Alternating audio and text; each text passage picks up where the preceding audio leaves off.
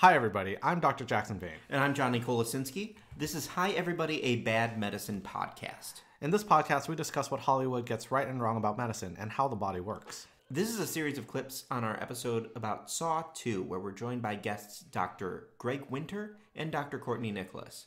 Take a listen. This was a guy with the death mask on him, and they said that he would see his answer somewhere. And then you see the x-ray of a key in his eye socket. For those of you who don't know me, I've got one eye and a prosthetic. Eye trauma is a big old nope from me. So you were able to escape Jigsaw. You got the key out of it. The thing that kind of was a little crazy was they showed the x-ray of the key floating on top of the eye socket. Like, it didn't look like it was pointing inwards or anything like that. Yeah, I'm thinking about this more and more, and if the key is where they showed it, it's basically just sitting in his eye socket, which you don't have to do anything to get, you just can pull it out. It's already been, the eye is already destroyed when you put the key in there, so you just take it out. Just fish it out a little bit, and that's it. I mean, or it was going to be on the skin, because the way the x-ray looked like, it was sitting outside of the socket. Yeah, It did, but you couldn't see it on his face. No. Like, No, you saw the you just orbit, saw gruesome... and you saw the ball of his eye, Yeah. but you didn't see the key. I think his problem was not knowing anatomy and knowing how easy it would probably be to get that key out. He just had an idea of where the key is. Yeah. And he's like, well, I got to go through my eye. I don't think he... Like, either it's right there and you can get it, or it's kind of in the skin and you don't want to cut through your eye to do that. So if Jigsaw's going to take out one person on this podcast, it's going to be me. But it's going to be really easy, though, because he just has to, like, lift up your prosthetic and just slide it in, and then you're set right there.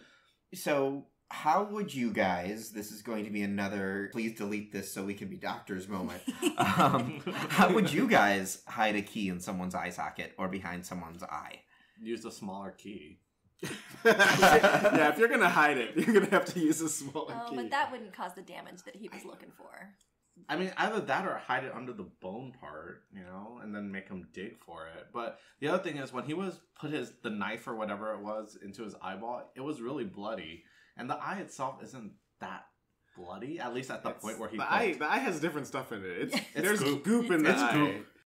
So we go back to, like, the main story, because that was just, like, the appetizer. Yeah. The amuse-bouche, you might say, for this whole entire movie. I have one question about the amuse-bouche. Yep. So Jigsaw, who's the, spoilers, the bad guy,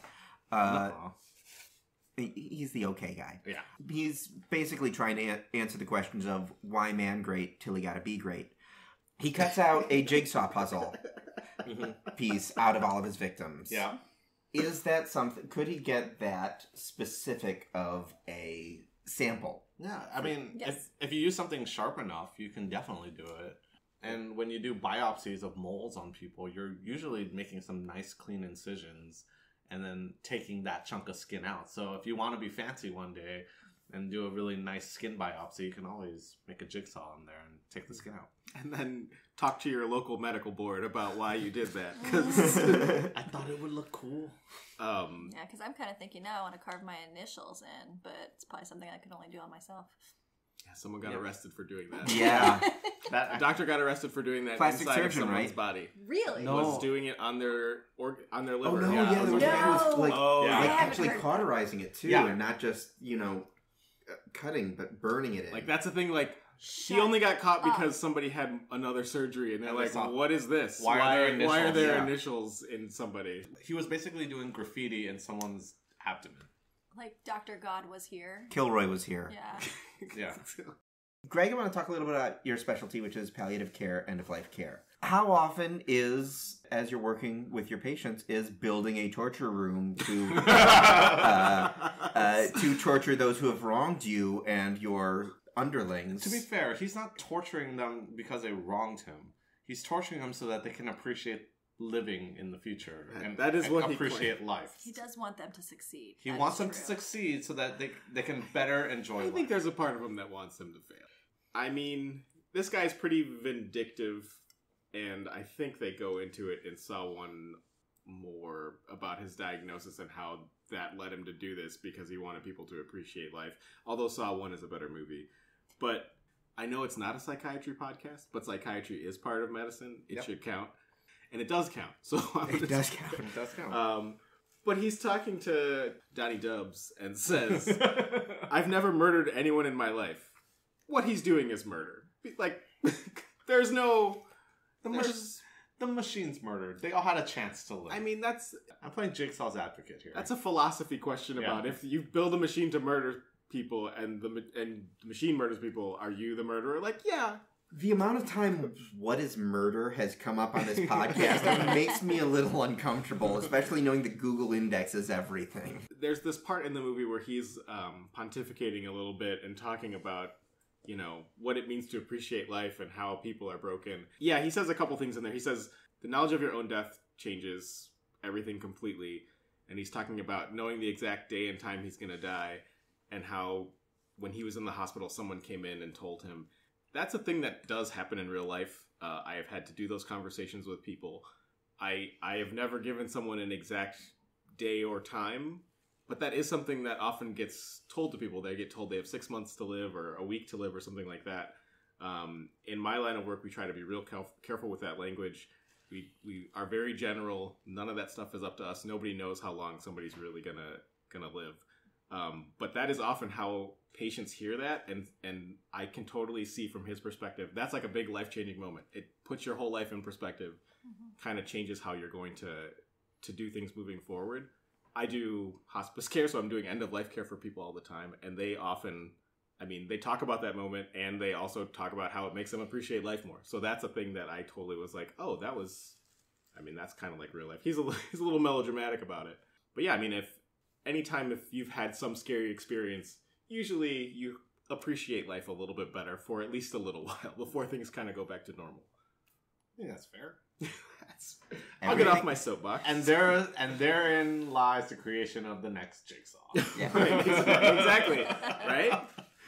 You know, it's interesting to hear you talk about that too, because when you're telling people, trying to gauge how long their life is, but not giving definitive periods of time, it changes how they see their life and how they focus on what they're going to do.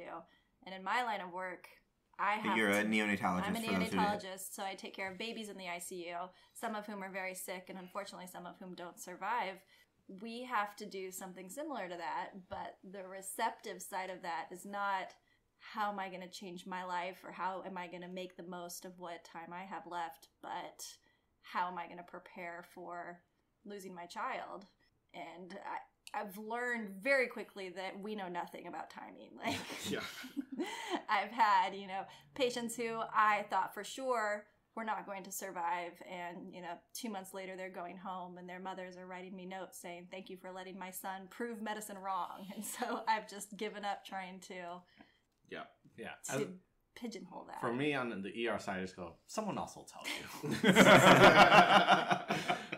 Human Centipede was 100% medically accurate. In comparison. In comparison, how many percent medically accurate is Saw 2?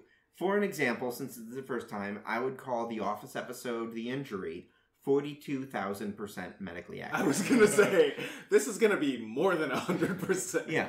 So how many percent medically accurate is Saw 2? In my head, Okay. Human Centipede was, I think I said like 28% accurate. I think that the marketing material said 100% medically accurate. So, I think this is... they're not trying to do medical stuff, so anything in there is plausible. Do I think there should have been more blood in one of the cases? Yeah, but... The burn victim could have been more burnt. Yeah, but also, who knows? Maybe... Is the chemo a little bit off? Yeah. And, the energy for the... I'd say it's probably 2 to 3 times more accurate than Human I would say... Centipede. Yeah, I would say... Let's go relative. I'd say I agree with 200 to that. 300% more medically accurate. Human Centipedes. I think it's significantly more than that. You think? I think maybe 700% more accurate. This movie's, there's nothing crazy about it. 700% medically accurate. There's a little 200 to 300% medically accurate. Yeah. I'm going to go 5. 500% medically accurate. I'm cynical. You're wrong, it's There's 700. It's very clear. There's a little bit crazy in there. A little But bit. As opposed, when everything is relative and comparing it to Human Centipede, yes. I think the things that make it crazy are more Kind of. physics-based as opposed to medicine-based. I would say the chemo thing was kind of me. Nobody says Touche. anything. That's in your head. That is in my head. You think that's chemo. It might But not be the chemo. I don't burning, think it's the chemo. burning thing didn't. That burning And- thing is and- the most egregious one. And but the sarin gas, the Maybe- presumed sarin gas. That part wasn't very accurate either. all right, probably 500%. When